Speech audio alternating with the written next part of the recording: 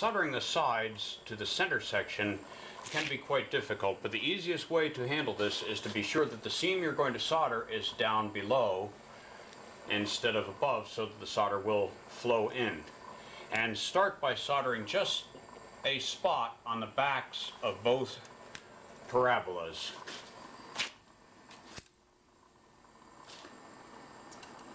You apply the heat in about 15 seconds.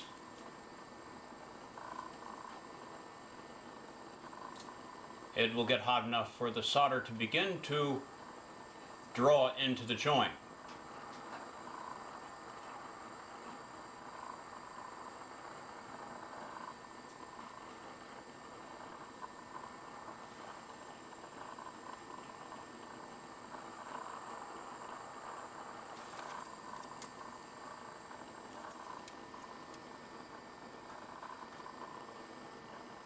As soon as it draws in, you should withdraw the flame so that it doesn't continue running down on the inside. Here is how it will look after it's built. You can see where the 4 magnetrons will be mounted. The structure is stabilized by mounting a piece of plywood 13.5 inches wide along here by 24 inches long, with some notches that you might cut out if you want to, for making room as you mount the individual magnetrons in their 4 holes. The mouth of the cannon has pieces of plywood to stabilize the copper sheeting. Each magnetron will be powered by its own high voltage transformer with its 2500 or so volts of windings. One end of these windings is grounded, and the other end is what we would call hot.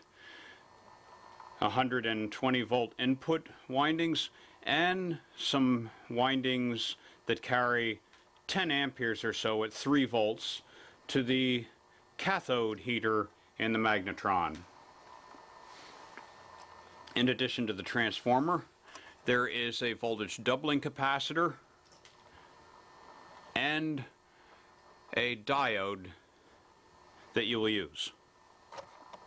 The power supply on 1/2 of its cycle from the 2500 volts charges up this capacitor through this diode to ground. And the next half of the cycle, the capacitor is in series with the transformer windings, putting approximately 4500 volts to the magnetron.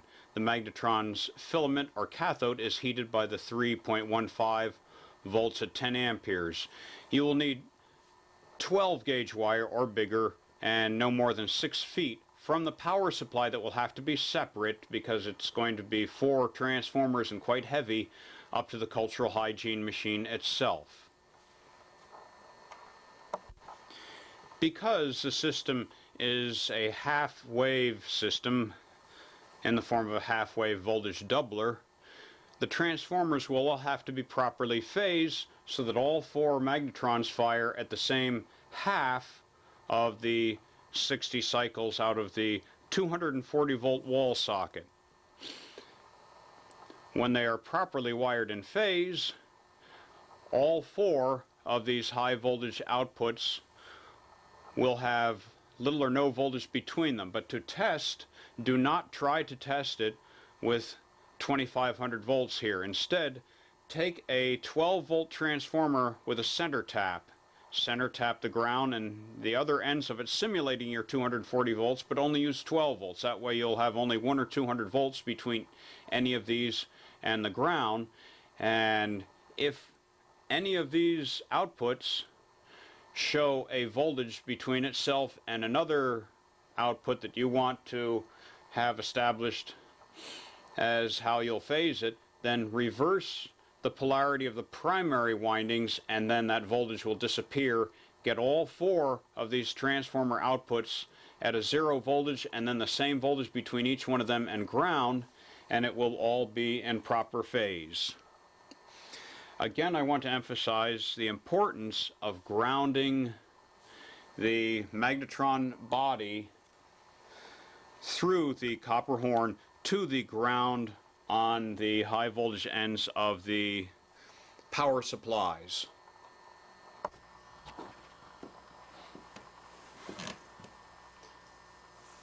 When you fire your cultural hygiene machine, position it so it is aimed at the enemy stereo, then step back to the power supply behind the cultural hygiene machine, and then power up to 240 volts, always keeping your hands away from the high voltage cathode wires that carry 4500 volts. Assume that 4500 volts could arc through the insulation. And now for a few words on microwave safety. Microwaves cause certain body parts to overheat. Prolonged chronic exposure is a hazard to the eyes, as it can cause the lens, which does not dispose of heat efficiently, to turn into cataracts. It would take several months of firing for several minutes every day to do that to your neighbors.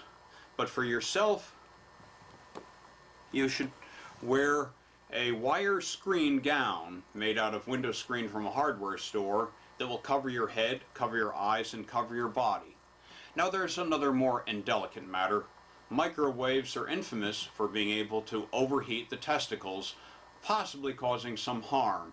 Therefore, when you fire your cultural hygiene machine, always stuff all of your vaudevillian flesh safely inside of a tin can so that the pointing vector or the wave vector 2 pi over lambda does not enter the mouth of the tin can. That is, you'll be standing behind any source of microwaves, and there will be no risk that you will accidentally turn your testicles into toasticles.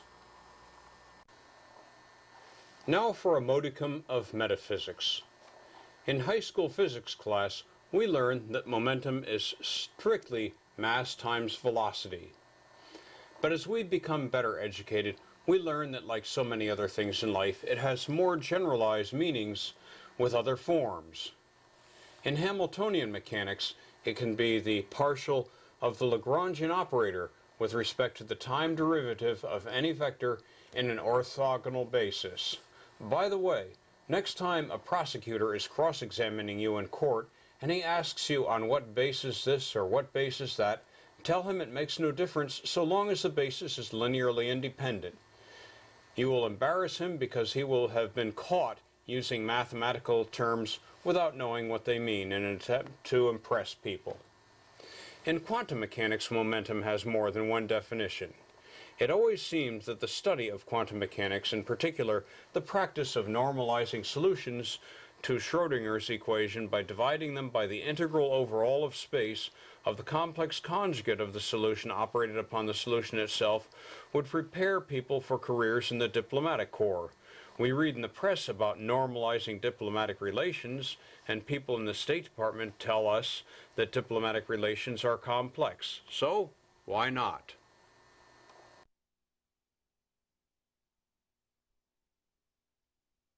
By force of this eloquence, just as momentum can take forms other than mass times velocity, fecal excrement can take forms even more disgusting than that which is defecated through the fundament.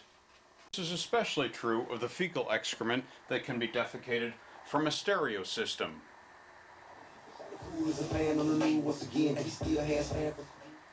Ladies and gentlemen, please excuse me.